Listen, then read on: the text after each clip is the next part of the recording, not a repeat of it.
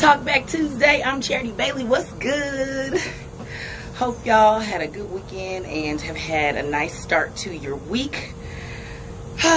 Just checking in, talk to you about a few things that are on my mind, and I want you to holler back at me as usual. So over the weekend I was at home with my family in Sacramento. My love tank is so full. My sister celebrated her 38th birthday and she planned a whole day of play for us at Velocity Island Park. It was so much fun, y'all. Play really is a form of self-care. If you ever pay attention to the way kids just get lost in jumping and swinging and laughing, and it just, I can't explain it. I just know that we had such a good time. My brother, my sister, my two nieces, and I just went, and we just went for it. If you take a look at my reels, you'll see my sister and I went wakeboarding.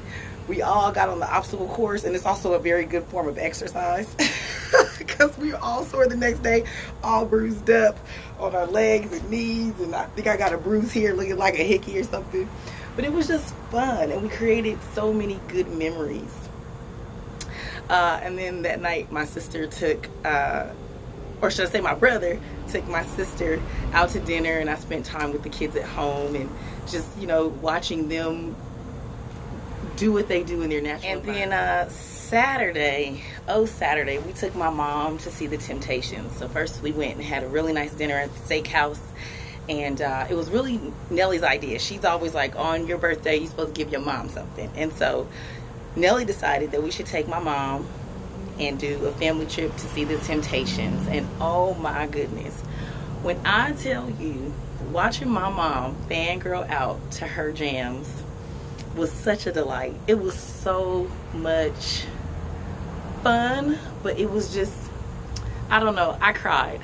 I really did. Y'all know I'm a big crybaby anyway, but my dad was a big fan of the Temptations as well. So like thinking about him and like his favorite songs and his favorite group, and then watching my mom just take it all in, and the way her face lit up, and then she went to the front of the stage and got a picture with the last living member of the Temptations. Nelly cried at one point. My mom cried at one point. I think Libby may have cried, I don't know. She did a really sweet post on Facebook. But it's a trip, because when we were having a conversation at dinner, I was saying that at 41, I sit in the middle at this point, right? I'm watching my mom at 73, and I watch my nieces at like 7 and 10.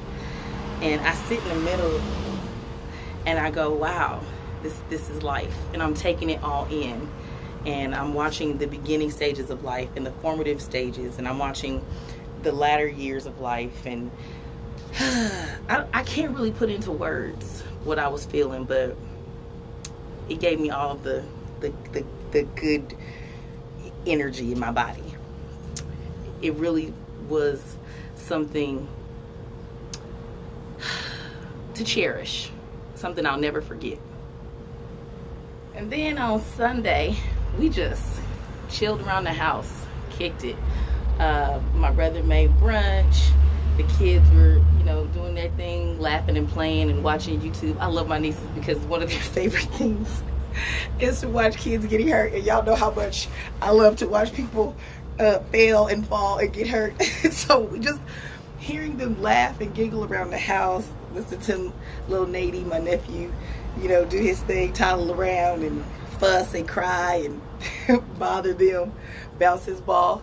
At one point I just took it all in, you know, like this is something special, and it's such a blessing to be in a space filled with so much love. We were having drinks and dancing around the kitchen, and just like, this is what life is supposed to be about. This is what it's about right here. On one of the Facebook posts or Instagram, somewhere on social media, I just recalled my brother posting, "Love the life you live." And also for me, I'm like, live the life that you love too.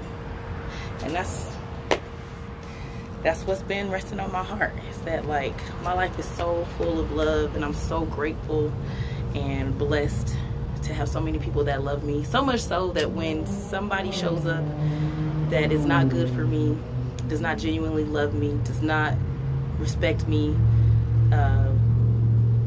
who just takes and doesn't give anything to the space that I'm in, that they stand out like a sore thumb. And I'm just like, yep, nope, you gotta go. And so I also had to do that this weekend too, like be like, all right, some things gotta go. And I've been told that I overthink things, that I'm too sensitive, that I'm emotional, womp womp womp.